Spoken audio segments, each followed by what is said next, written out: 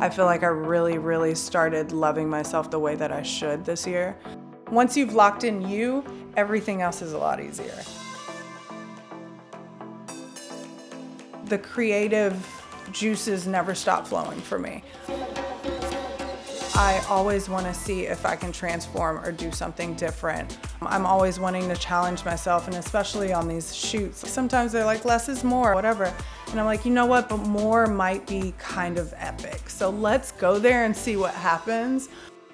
As I got older in the industry, one of the biggest things is really just knowing the other girls around you are not your competition, and knowing that you are going to have your own time to shine, and you just have to really keep going, keep pushing, and don't stop. Beauty really for me would have to be having inner confidence really shine out.